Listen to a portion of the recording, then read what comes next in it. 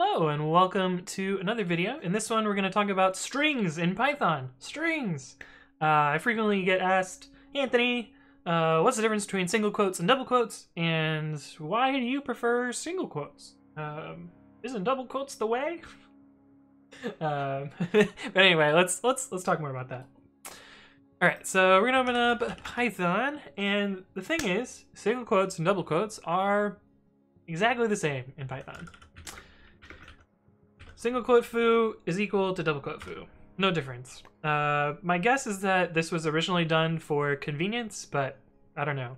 Actually, I seem to remember when I was compiling Python 0 mostly for the memes, let's be real, that it only supported single quoted strings. Or maybe it was only supporting double quoted strings. I don't know, one way or the other. At one point in time, Python only had one type of string, but now it has both, presumably just for convenience. But there's no difference between the two. And Pep8 even goes into details about this. Pep8 is kind of the official style guide of Python, although it lacks some internal consistency and well, whatever. Pep8 is what you want it to be when you want it to be. But anyway, the things that it says about string quotes is that single quotes and double quotes are the same, and their recommendation is equivalent to my recommendation, which is, pick one that works for you and stick to it. And yeah, they make no recommendation for this. And as long as you're consistent, that's the good thing.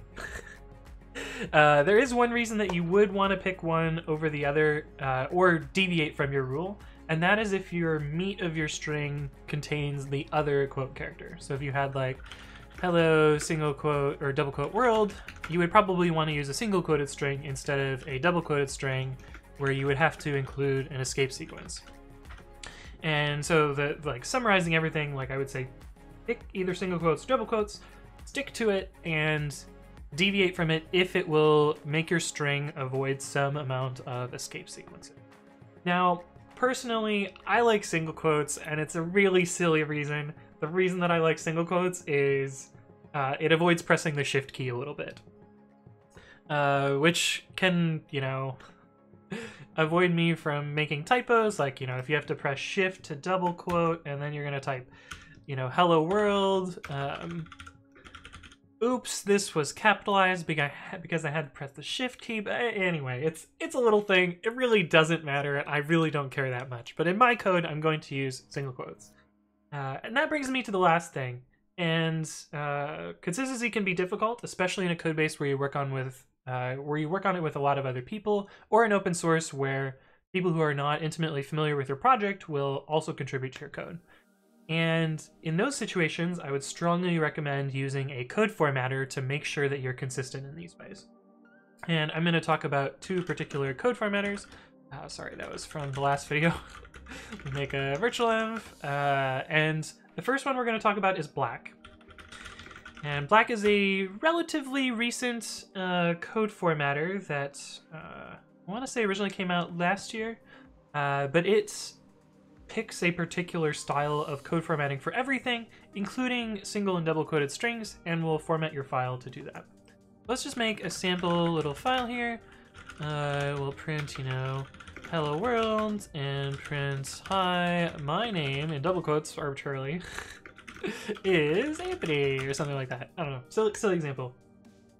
And you'll notice that I used a single quoted string here, and I used single quotes with double quotes for the inner part there. So if it were a double quoted string, it would need more escape sequences. And Black knows about this and will avoid rewriting those types of strings. So if you do Black on this file, you'll notice that we get your reformatted t.py, and if we cat t.py, you'll see that it converted those single quotes to double quotes.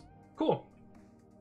Now, I prefer single quotes, so I actually go the opposite direction of Black. And I wrote a tool, I think the original version of it was in 2014, so it's been around for a while, but it's part of pre-commit hooks, and you probably wouldn't install it with pip, but you can. Pre-commit hooks. We don't need to go to the pull request.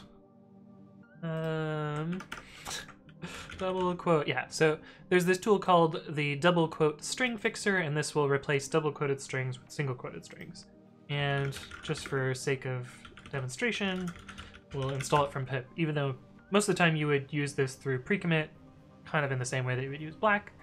And you'll see if we run double quote string fixer on t.py, it will fixing strings in t.py, it will put things back to single quotes. And then again, it won't touch the ones that have quotes in the middle of it. But anyway, my recommendation here is pick a formatter, set it up on your repository, and then stop thinking about double and single quoted strings. Just let the code formatters do their job.